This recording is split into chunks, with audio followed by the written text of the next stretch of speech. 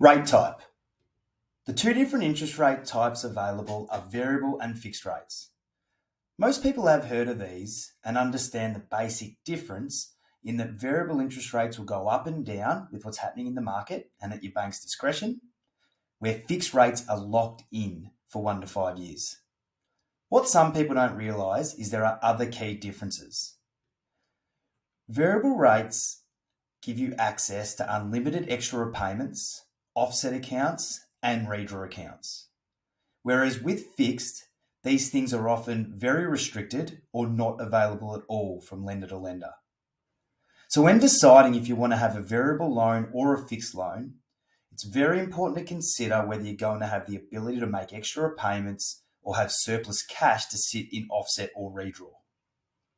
Make sure you watch the offset and redraw account video to properly understand how they work.